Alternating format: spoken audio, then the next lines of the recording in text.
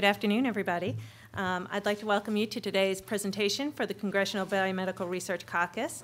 I'd like to start by thanking our co-chairs of the caucus, and that would be Representative Steve Stivers from Ohio, Representative Charlie Dent from Pennsylvania, Representative Jackie Spear from California, and Representative Rush Holt from New Jersey.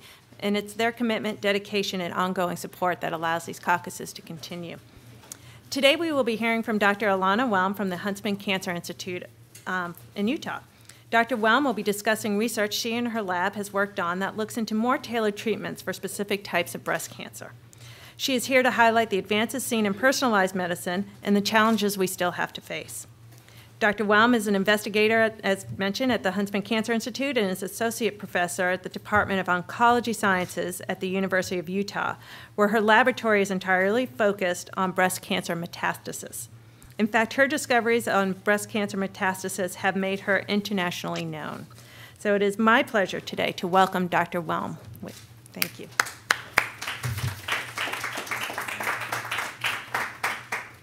Thank you, Lynn, for that nice introduction and also for the opportunity to be here to tell you about some of my favorite things to think about. Okay, so as mentioned, today I'm going to be talking to you about personalized medicine in breast cancer. And I'll start by just giving you a little background about where I'm at. Not a lot of people, I think, know that much about the Huntsman Cancer Institute. We are an NCI-designated cancer center, and we serve most of the Intermountain West. The closest other NCI-designated cancer center to us is at about 500 miles away in Denver. So we, of course, treat all types of cancer. We have a dedicated research facility that's adjacent to our hospital, and so that allows us to have really nice, close collaborations with our clinicians and our patients. And then, as many people know, we're actually internationally known for the Utah Population Database. So as part of the genetic discoveries that have been made at University of Utah, investigators there discovered the breast cancer susceptibility genes, BRCA1, BRCA2, colon cancer susceptibility genes like APC, P16 and melanoma, and many, many, many more. And that's because of access to these huge genealogical databases that are connected with birth records, death records, and hospital records. So our breast cancer program here at the Huntsman Cancer Institute serves a huge geographical area, as I mentioned before. And I'll be telling you about some of the things that we've done that are actually really very exciting, because we were the first actually in the world to do some of this work. So we're very proud of our accomplishments, but there really are a lot of challenges that we need to continue to pursue. So I'll start just by giving some information about breast cancer for those of you who are fortunate enough not to know this very well through a family member or a loved one. There are 1.3 million new cases of breast cancer worldwide, about 250,000 every year in the US alone, and 450,000 deaths every year, and about 10% of those are here in the US. The lifetime risk for women in the U.S. is 1 in 8 of developing breast cancer. That means if you live a full life expectancy, 1 in 8 women will develop breast cancer. Now, despite the vast heterogeneity of this disease, which I'll focus on in great detail later, there are really only 3 basic types in terms of therapeutic treatment. So the first is the most common, and that is the estrogen receptor, progesterone receptor positive subtype of breast cancer. Now, these are the best prognosis for breast cancer because they can be successfully treated much of the time with hormone modulating therapies like tamoxifen. And depending on the degree of sort of how that tumor looks, the oncologist might decide to include chemotherapy or radiation as well. There's also a type of breast cancer that overexpresses the HER2 oncogene. And these breast cancers are predominantly driven through that pathway. And that's important because as of the mid-90s, there's an FDA-approved drug that targets the HER2 protein called Herceptin. And that is almost always given together with chemotherapy because it's very aggressive type of breast cancer. And then there are the about 10 to 15% of breast cancers that don't express any of these 3 markers, so-called triple-negative disease or basal-like breast cancers, and these are the deadliest of breast cancers. So we have no targeted therapy. The only thing available for these patients is chemotherapy and radiation. Now, based on current practice, however, breast cancer patients are heavily overtreated with therapy. And the reason why that is because we just don't know which of those tumors are going to be the ones that come back as a relapse, a metastatic relapse, and those that won't. So we tend to err on the safe side. So we treat, as I'll mention later, about 10 patients with chemotherapy for the benefit of 3.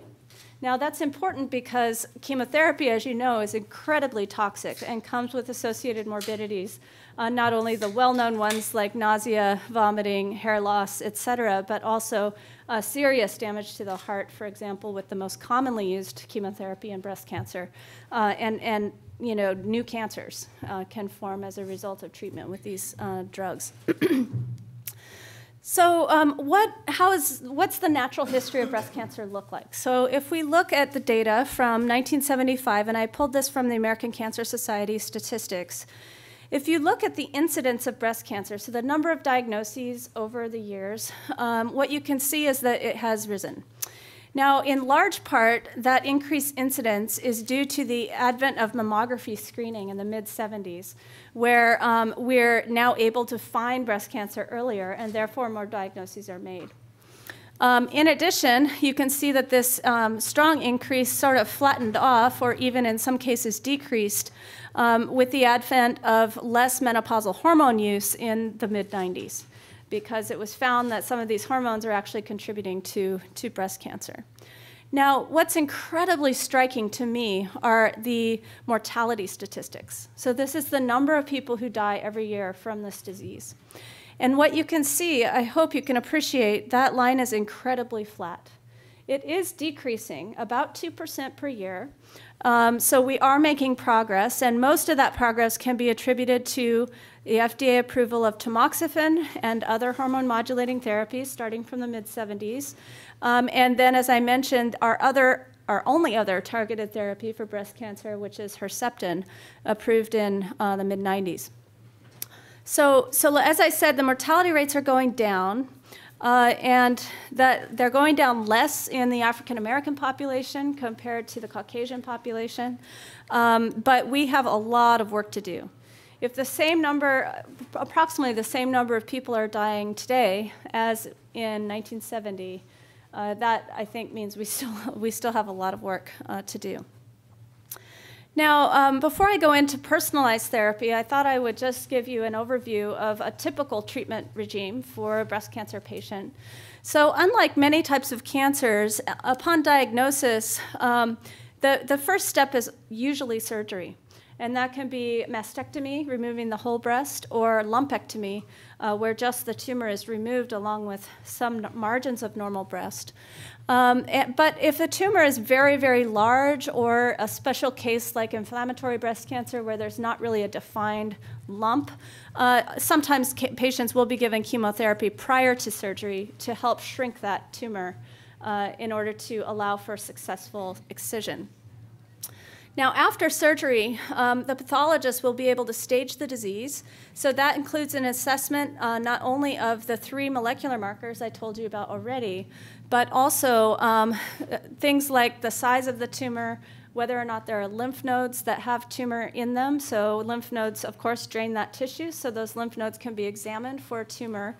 And if it's present, that suggests that the tumor has begun to spread. And whether or not there's distant disease, so metastatic disease in other organs. So the most localized type of breast cancer is stage 1, and then it goes through stage 2, 3, all the way to stage 4, which is metastatic disease. Now, stage 4, or metastatic breast cancer, whether it's present at the time of diagnosis or whether it recurs as metastatic cancer 20 years later, is incurable. So there is no known therapy that can cure metastatic breast cancer or pretty much any metastatic cancer. And so the strategy is really to do as much as one can to prolong the survival time, but it's not considered curable.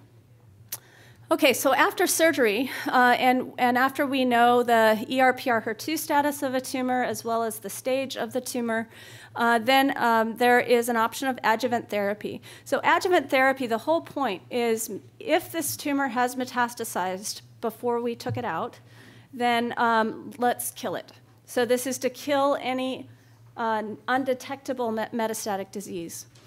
So, and that therapy will vary depending on the type of tumor. So, as I mentioned before, a large percentage, 60 or 70% of breast cancers are ER/PR positive.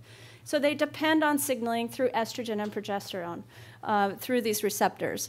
And so they're going to get hormone-modifying therapy for 5 years. That's to help kill anything that might have already spread and is still in the body. Now, depending on the stage of that disease, they may also get chemotherapy in addition, before they get their hormone therapy. Now, 15 to 20% of breast cancers are HER2 positive, and because they have that target, then those patients will be given Herceptin as a targeted therapy, and that will always follow chemotherapy because these are very, very aggressive therapies, or very, very aggressive cancers. So they get chemotherapy, then Herceptin for 1 year. Now, I mentioned before the toxicities of chemotherapy. Herceptin is a relatively safe drug compared to chemotherapy, but it does come with cardiotoxicity. So people who are taking Herceptin have to have echocardiograms frequently to make sure that there is not damage to the heart. About 10 to 15% of all breast cancers are these triple negative subtypes, so they don't have any of the targets that we have for targeted therapy. That means their only option is chemotherapy. And so those are treated. So after this adjuvant therapy, that's it. You're done. So when I first started at Huntsman, I started spending some time in the clinic because I'm a basic scientist and I wanted to learn more about the clinical disease so that I could ask questions that I thought were most relevant to making progress in this disease. And what I was shocked to find is that many of my assumptions were not true. So I had assumed that once someone completes their therapy, they would be followed over time to see if they would develop any metastatic disease, right? Because the logic is that if you find it earlier, you can do more about it and the patient would live longer. But that's not the case. There are so many breast cancer patients, even just in the US, we're talking about 250,000 new diagnoses every year, not to mention those that have been diagnosed in years past that are still surviving. They cannot possibly be screened like say by CT scan on a regular basis. It would just cost too much money for our healthcare system. But what really struck me is the medical oncologist told me, we don't want to know if they're there because we can't do anything about it. We don't have a curative therapy, and we're just going to start treating them with more chemotherapy, but ultimately there's no data that says that looking for these metastases earlier prolongs the life of patients. So that was very, very surprising to me, but really started me thinking. And because I work on metastasis, I started to think about this, where if someone's if someone is diagnosed, they undergo surgery, the surgeons are very good at getting all the tumor out. Sometimes they have to go back and get a little more, but really we don't have a problem with recurrence at the local site. But sometimes 10 years later, 20 years later, these patients pop up with metastatic disease. Since their tumor never came back, that means that disease was there, right? It had spread before you even found your first tumor and had it removed. So those things have been laying dormant in your body for anywhere from 1 to 20 plus years. And so to me, that's a really interesting question, because that says, how is it that these tumor cells live that long without being detected? How is it that they remain dormant for that much time? And then how is it that they decide finally to grow out? We can't detect them until they're about 1 centimeter. So typically the first time that they're found is because of a symptom. So dizziness, if there's brain metastases, a fracture because there's bone metastases, or difficulty breathing because of lung metastases, et cetera. So these relapses then occur in all types of breast cancer. They can occur. So in the safest breast cancers, as I told you, the ER/PR positive, it's about 20 to 30% of those patients who, following adjuvant therapy, will relapse. That can happen in ER-positive disease. That can happen on the late end of the scale. So ER-positive tumors are very good at hiding out in the body for up to 20 years. And then they pop out, usually in bones, liver, lung, and brain. Now, about 15% of the HER2-positive cancers, despite treatment with chemotherapy and then Herceptin to kill any of these undetectable metastases, will pop up with relapse. And all of those essentially are resistant to Herceptin. And so then they're back to, we have nothing but chemotherapy for those patients. The triple-negative cancers, as I mentioned, are the deadliest. So more than half of those will relapse despite adjuvant chemotherapy. And when they do that, they typically relapse within 5 years. So the interesting thing is that unlike ER-positive breast cancer, where one can really never be certain that their disease won't come back, if you have a triple-negative tumor, or you had a triple-negative tumor, and you don't have anything recurring in the first 5 years, or typically it's the first 3 years, then statistics say that it will not recur. So it's an interesting, different biology of that cancer. Now, once metastatic relapse happens, then it really is just trial and error. Like I said, it's not curable.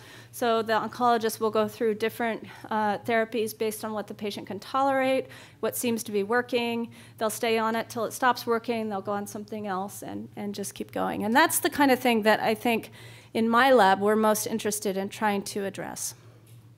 And in particular, that's because, as I mentioned, the problem of metastasis happened before you ever found your tumor. So the idea, in my mind, of blocking a tumor from spreading it's too late. The horse is out of the barn unless we can get even earlier detection. So for me, the interesting issue biologically and the most clinically relevant issue is how do we prevent this relapse? And that's the thing that I'm very fascinated by. Okay, so as I said before, cytotoxic chemotherapy, we treat 10 patients for the benefit of 3.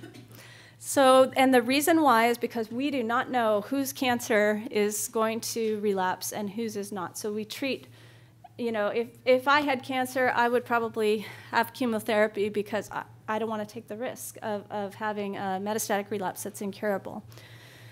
However, targeted therapy, so that's therapy that's not just general cytotoxic therapy, but it actually is given to block a particular protein or other entity in the tumor, is less toxic because it's targeted, and it's potentially more effective. The problem with that, and that's true for hormone modulating therapy, given when there's ER and PR present in the tumor, or Herceptin, if there's HER2 positive, if the tumor is HER2 positive, but you have to know what to target. So this is the whole concept of personalized medicine, or the new trendy word is precision medicine. So this issue of personalized medicine, oncologists would argue that has been long utilized. This isn't a new thing.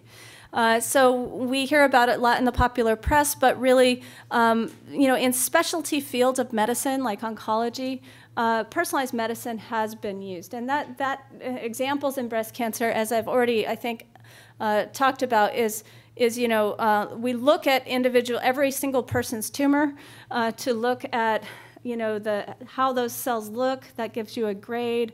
Whether it's microinvasive, that gives you helps give you stage information. That you look in that person's lymph nodes to see if the tumor has spread, and you modulate treatment based on that. And of course, testing for these molecular markers is personalized, because if you have ER positive tumor, you're going to get this therapy. If you don't, you won't get that therapy. Another example is testing for BRCA1 and 2 mutations. These are the breast cancer susceptibility genes that we know about. And in high-risk families, people are often tested for these mutations because then they can consider prophylactic treatment. And that might be prophylactic mastectomy before they develop breast cancer, prophylactic ovarectomy before they develop ovarian cancer, or even now considering, rather than surgery, treatment with things like tamoxifen to help prevent these things from growing out. So what's new? What's new? What's the new buzz now about personalized medicine in breast cancer? Well, it kind of centers around genomics as well as so-called pharmacogenetics. Now, pharmacogenetics is just like it sounds. It's combining a drug treatment or pharmacology based on the genetic profile of you or your tumor. And that is an idea because now if we know something about that tumor, maybe we can predict drug response. So examples of that include, again, people with BRCA1 or 2 mutant cancers might be more susceptible to PARP inhibitors, or these are inhibitors of DNA repair, because the mutation in those tumors makes the DNA unable to repair itself. That's why you get tumors. And if you then further block that, they die. They can't survive. And another would be PI3 kinase or PIK3CA mutations in breast cancer. They will be more likely to respond to a therapy that's targeting that particular gene. So that's kind of what's new. Now, I'm sure all of you are familiar with the National Cancer Institute's Cancer Genome Atlas project, where the NIH has invested $275 million so far to basically sequence and study more than 11,000 cancers across more than 20 different types of cancer, including breast cancer. Now, they're not only sequencing them, but they're also doing DNA methylation assays, DNA copy number, gene expression, microRNA expression, and protein analysis. So it's like a full assessment of all of these cancers. So the data was published in Nature last year on the TCGA data for breast cancer, and I was just going to try to summarize that for you here. So what was incredibly striking is that there were mutations found in only 3 genes. So P53, the so-called guardian of the genome, PI3 kinase that I just mentioned, and a transcription factor called GATA3 that occurred at more than 10% incidence across breast cancers. So only 3 genes are commonly mutated when you look at all these different breast cancers. However, we had hundreds and hundreds of other mutations that occur at frequencies of 1% or less, and most of those are at frequencies of 0.01%. So in other words, we didn't find brand new genes that are going to really tell us now how to treat this cancer or this cancer or this cancer. What we found is that every tumor is different. Every tumor has hundreds of mutations, and those mutations are very unlikely to be common between my tumor and someone else's tumor. And so this raises a huge issue in terms of how we're going to understand the biology of the cancer as well as how we're going to better treat it. So we talk a lot in science about driver mutations and passenger mutations. So of those hundreds of genes that are mutated in your tumor versus your normal blood, so this is cannot be explained by normal genetic variation. We don't know which ones are actually driving the cancer versus those that just happened on accident and aren't actually going to matter. Right? So we don't want to target the passengers because we don't expect that there would be an effect. Not only that, but all of these hundreds of mutations, we don't have corresponding therapies for most of them, nor do we even know how to make a therapy that targets certain types of genes or gene products. However, it's not that we didn't learn anything, because that had to be done. We know cancer is a disease of genetics, and we know that in many cancers, genetics are the major drivers, and in fact, in glioblastoma and ovarian cancer, this project was incredibly successful at being able to identify new oncogenes that were targetable and in fact have led to patient benefit already. In breast cancer, however, it's much more complicated. And it's a very, very heterogeneous collection of diseases. However, with all of this data, they were able to identify essentially 4 general classes of breast cancer, which might integrate, even though there's a lot of mutations, they might integrate particular pathways that then could be targetable. So even though there might be 20 different ways to mutate your genome in order to get the PI3 kinase pathway active, or the MAP kinase pathway active. Ultimately, if that's the commonality, then maybe we can target those pathways. So that's kind of where we are now. It's pathway integration and systems biology that will be really important. But because every tumor is different, and in a way, this data, which was from almost 2,000 breast cancers and normal tissue from the same patient, the normal blood sequence, it sort of validates the fact, our experimental findings, meaning our clinical research findings of incredibly varied responses to different drugs. Different patients have different responses. And also why, again, in breast cancer, we can't figure out which tumors are the worst ones, and that's why we have to treat so many people. So my question with this is, I believe that we need some kind of functional assessment of therapy response to each tumor. I don't think that knowing the DNA sequence is enough to tell us what it is that we should target.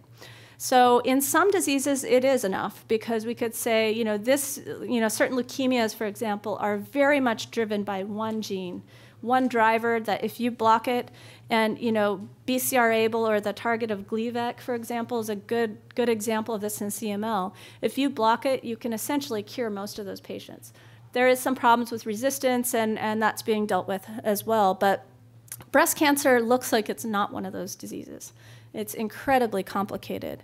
So my idea of precision medicine is not just sequencing everybody, but it is trying to combine that with some functional data that says which drugs are best for that person.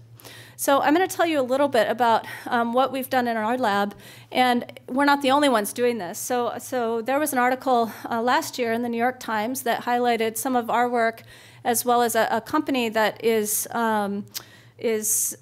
taking a similar approach, and now there are multiple companies doing this. And the idea is the use of so-called mouse avatars. I did not coin that term. I call them tumor grafts.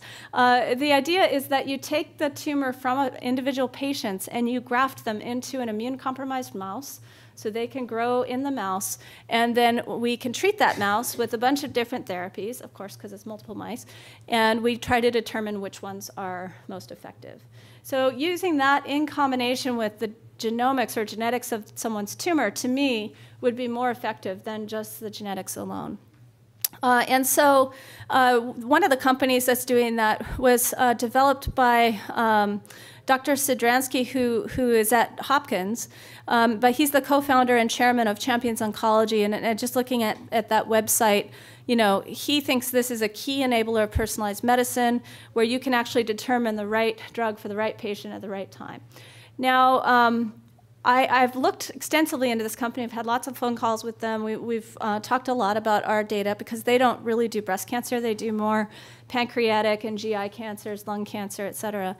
And actually, they have had pretty amazing success, I have to say. So where they've had patients with pancreatic cancer, which has a dismal prognosis, usually 1 to 2 years, and grafted that patient's tumor into multiple mice, tested something like 20 different combination therapies, found the one that works best, and the patient's still alive 6 years later. So things like that there is a lot of promise in this. But our goal, of course, was not to do this commercially. Our goal was to see whether for breast cancer we could use a model like this in order to improve models of therapeutic response. And nobody had ever done breast cancer before. There were some attempts with some different models, but ultimately they didn't quite recapitulate the disease. And so what we did, again, with the goal in mind of not only just building better breast cancer models, moving from the clinic to the lab, but also trying to translate from what we can find in those models back to improve clinical outcomes. What we did was we isolated breast tumors from patients as they were undergoing mastectomy or lumpectomy, if they agreed to be involved in our study, and we implanted them directly into the mammary gland of the mouse. And the reason why we chose that is because we thought that would be an environment that would be most like the human breast. And then because mice don't make as much estrogen as women do, we also supplemented the ER-positive tumors with an estrogen pellet that would secrete estrogen. What we found was that it worked, and these grafts actually represented represented all of the molecular subtypes of breast cancer seen in patients, with the exception of one, the luminal A subtype, which is the ER/PR positive that responds very well to hormone therapy, and survival is something like 95%. So we couldn't get those to grow. I'll tell you why in a second. We got tumors to grow that were from chemo-naive primary tumors at the very beginning of diagnosis, and we also got tumors to grow from metastatic patients who were progressing on therapy. So these are really treatment resistant. We developed, as I mentioned, estrogen-dependent ER/PR positive grafts. We can serially transplant them from one mouse to the next, or one mouse into 20 or 40, so that we can do some functional assays. And the nice thing is we can also freeze these tumor fragments as viable specimens, so that we don't have to constantly keep them going in mice. We can just we can freeze them back. That's also how we ship them out to other labs. So we've shipped them out to more than 100 different labs across the world now as these little viable specimens, which makes it a lot easier than shipping live animals.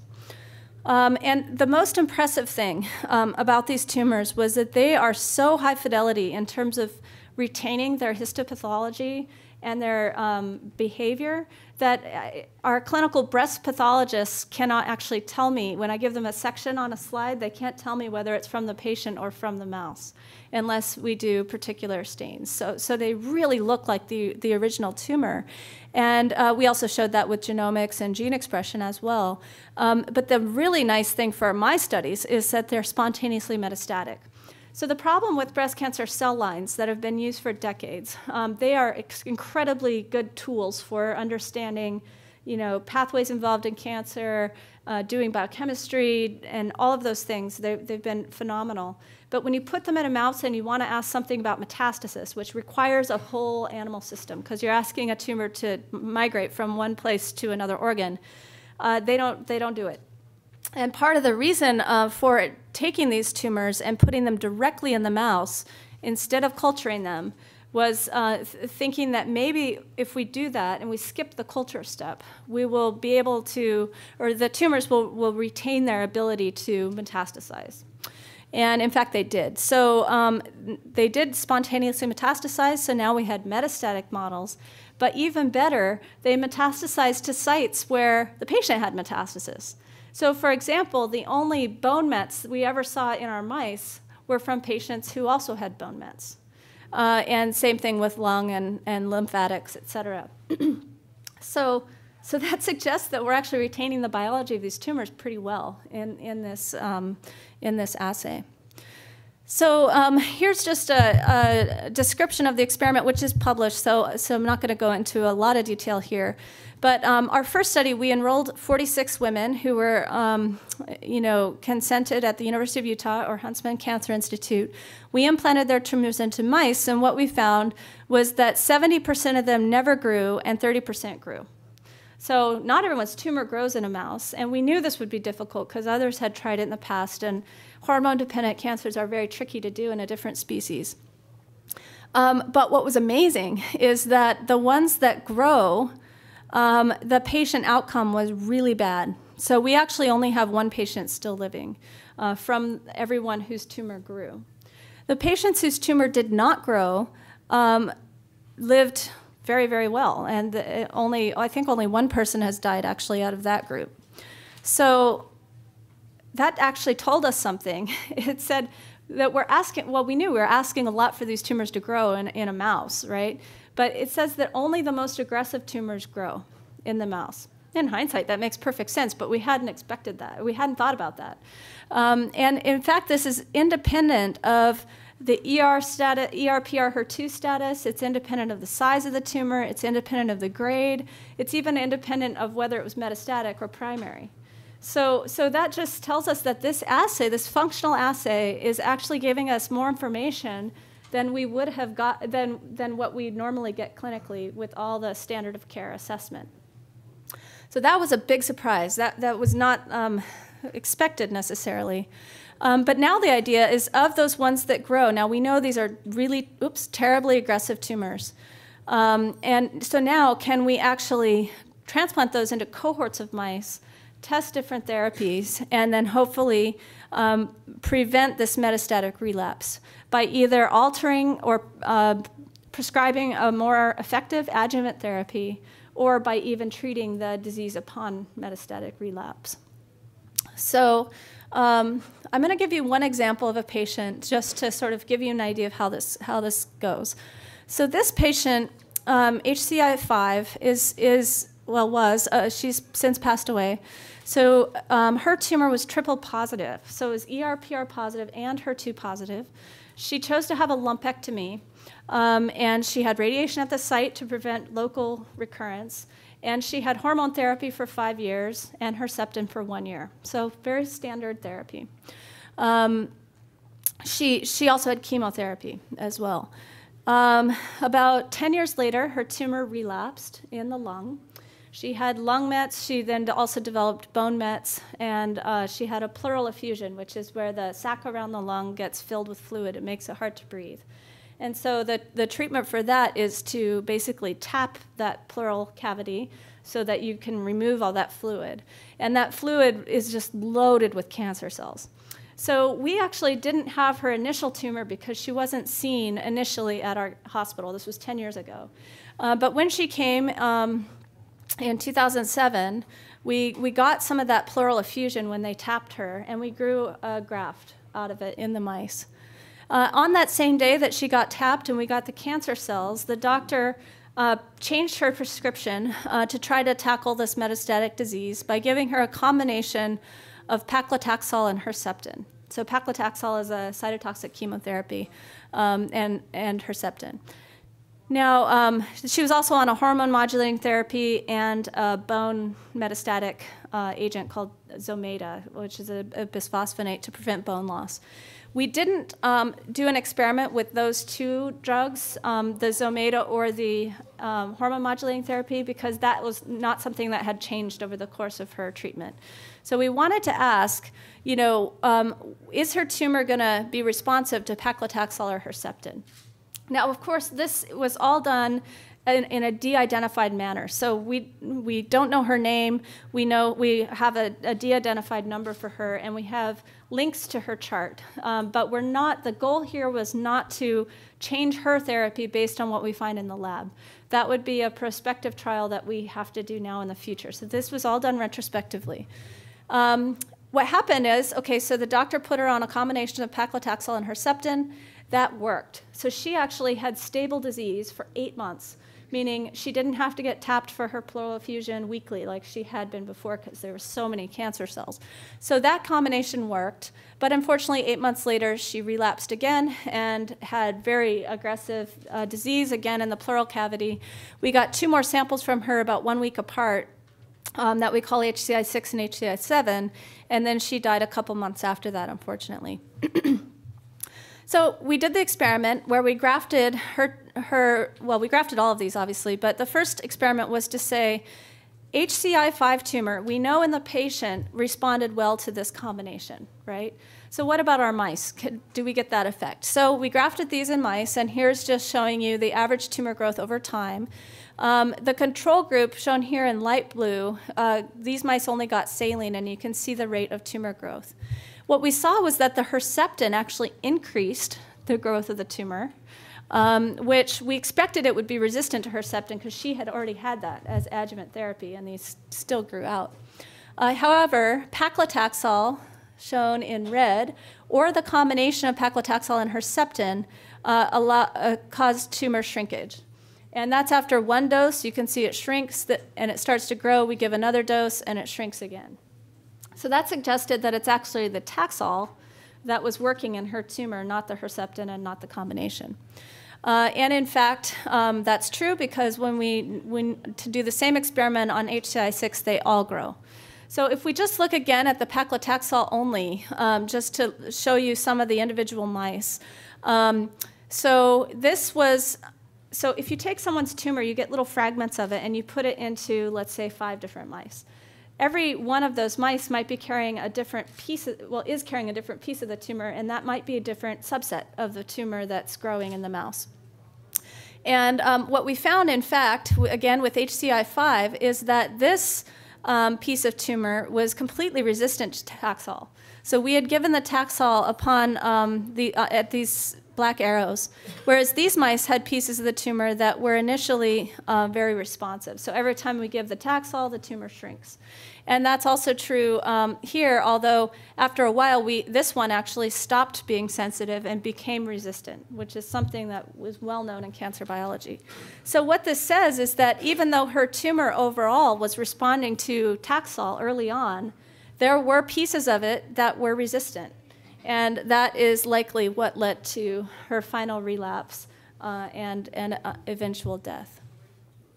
Now, when we test HCI 6 or 7 for these drugs, they're completely resistant, which makes sense because we know they're progressing in that patient on that therapy. And we decided to test some new drugs. So although I don't have time to talk about it today, the major part of my lab is actually working on a particular pathway called the RON signaling pathway that we believe is very important in metastatic breast cancer. So we've been working for a long time with funding from the AACR and other foundations and the NIH to try to develop inhibitors or test inhibitors of that pathway. So we decided, okay, we've got this really aggressive tumor. Let's treat it with a RON inhibitor and see what happens. And so here, this one is called BMS 777607, also known as Aslan 002. And here are mice growing her most aggressive tumor, HCI7. Oops, sorry. And the mice shown here in black are the mice that received just control, placebo basically. And then here are the ones in the red are the ones that got the RON inhibitor. So 3 out of 4 mice that got this RON inhibitor were actually cured. So at this point, we took them off drug and we followed them for another month and the tumor never came back. So that's actually a really remarkable response in a mouse. However, there is one piece of the tumor growing in this mouse that seems to be a bit resistant to this drug. And so if I had to guess what would happen is if a patient were to get a compound like this, again, there would be a nice response for some period of time, but eventually you'd select for the one that's resistant and it would grow out. So this is the constant problem we have in oncology, is trying to keep up with these tumors that are constantly changing. But suggests that maybe, we can use mice to test new therapies that even when other therapies are not working. So with that, I'm just going to summarize, and then we'll have some time for questions. So increased breast cancer screening is important because we can detect cancer early, but still 20 to 30% of breast cancers will still develop incurable relapses or metastases.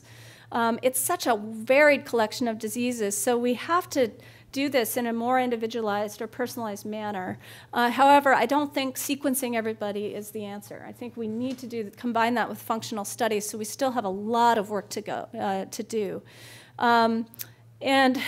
These patient-derived tumor grafts can actually maybe be a new way that we can do this. The challenge is that it is expensive, it's time-consuming, and we're going to need a lot of work. And ultimately, we need to do a prospective clinical trial to say, if I do an experiment where I grow your tumor in mice and I figure out what's the best drug, and then you get that drug, does it work? Right? Does it tell us what is actually responsible? And we're trying to raise funding right now to do that at our institute. So with that, I'll thank the people who actually did the tumor graft work, with special thanks to the HCI patients and physicians who participated. And then this is my current funding support. I get a lot of support from the DoD Breast Cancer Research Program, which is incredibly important for these kinds of high-risk, high-reward studies, as well as the NCI and several foundations. And then I also had past funding from the AACR for the RON project, which I didn't have time to talk about. So with that, I'm happy to take any questions you might have.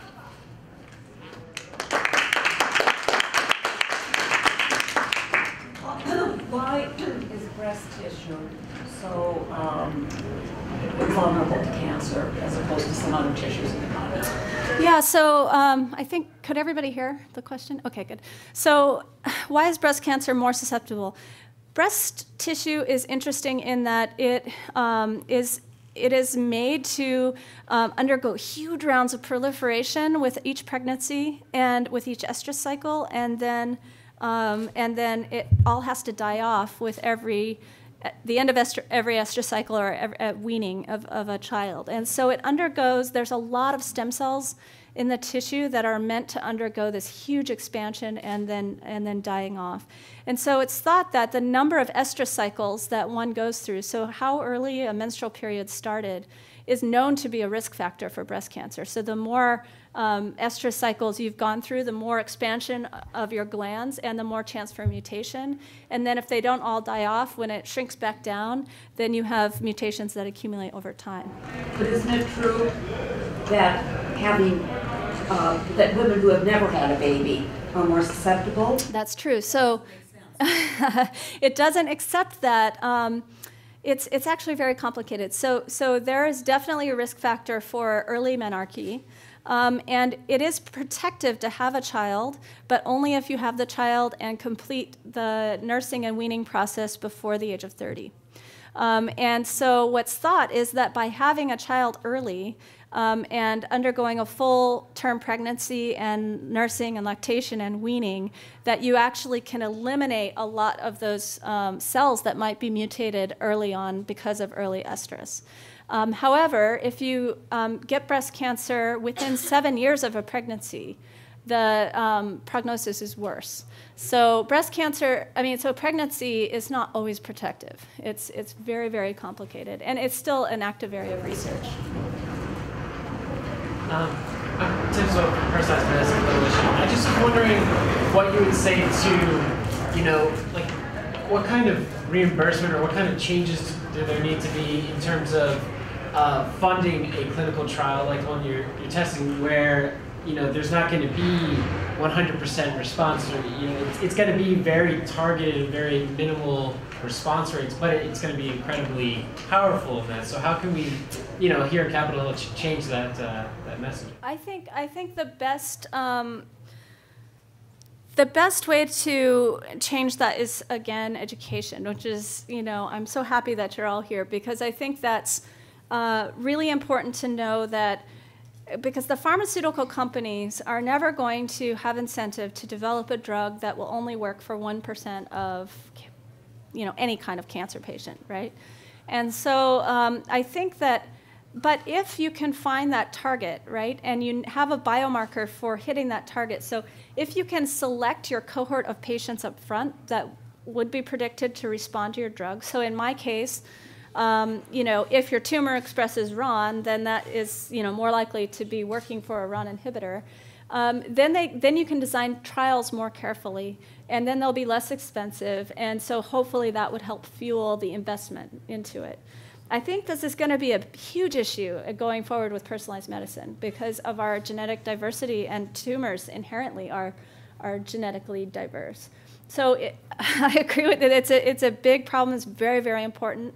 And I think, again, coming back to combining it with some kind of functional analysis is really important, because just because you have mutation A is not enough to say that you're going to respond to, drug A prime or whatever. I mean, and unless I would be much more comfortable going forward if I knew that I had actually tested that drug in some kind of a model and I know that this tumor does respond to it. So I think education is the key, and I think trying to get pharma, I think being very smart about the trials we do. Herceptin's a good example. So 10 to 15% of patients are HER2 positive and would receive Herceptin. If they had done that trial on all breast cancer patients, it would have failed because it would not have shown a benefit. But because they selected it based on only those that expressed the target, it passed. So there was a lot of excitement recently about PARP inhibitors in triple-negative breast cancer where we have no targeted therapy. PARP inhibitors were originally shown to be very effective in BRCA mutant cancers. Now, BRCA mutant cancers tend to be triple-negative, and BRCA mutant cancers are very rare, 1% of the population. So rather than design the trial to only treat 1% of patients, the BRCA mutant ones, they decided to do it with all triple negatives, including the BRCA mutants. That trial showed no benefit. It bombed. And what's worse, they didn't save samples from those patients, so that now we can't even go back and say, why did this one respond and this one didn't?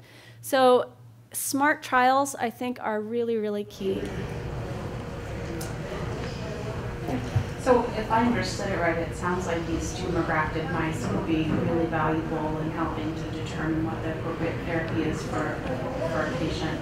But it sounds like there could be a real challenge in scaling that up. So how do you envision that actually being sort of implemented in clinical practice? So I think it is really challenged. So the first thing we have to do, I think, is a prospective trial to say, yes, this works, right?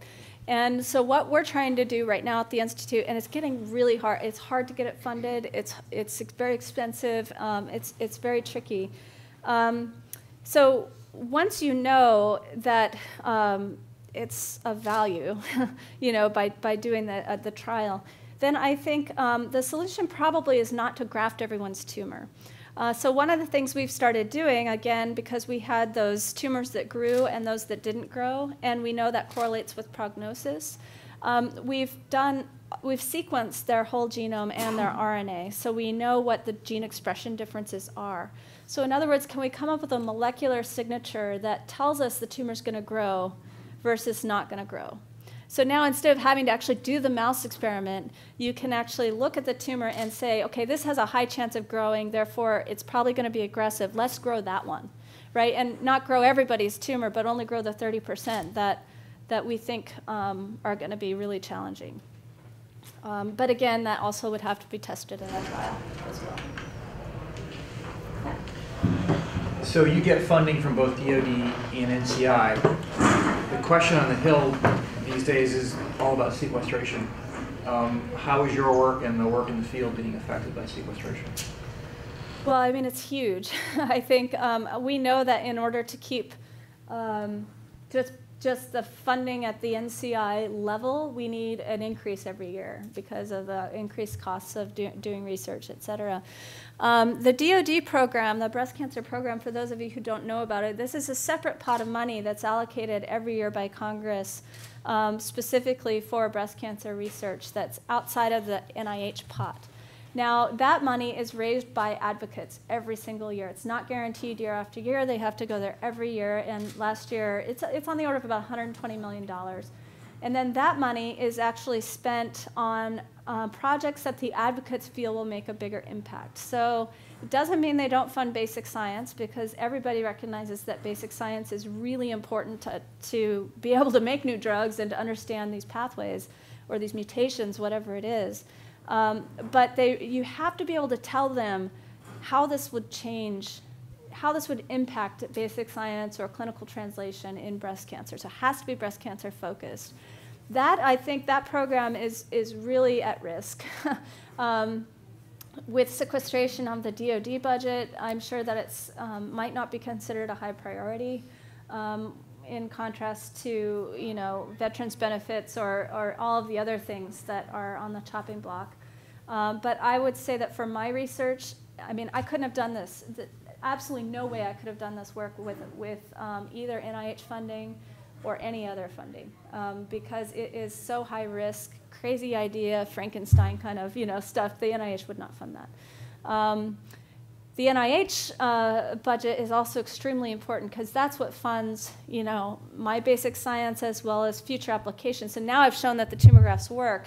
Now NCI is a little more willing to fund that sort of thing. And in fact, there was an initiative out of Harold Varmus's office about these kind of grafts in breast cancer. So a group of us went to the NCI and talked about this. And I think there was huge excitement for the potential in this field, but not really, we didn't really walk away with a consensus that said, this is how we're going to get it done. It's going to require collaboration between lots of institutes. It's going to require a lot of money. It's going to be challenging, but the funding is absolutely key. Yeah. All right, thank you very much.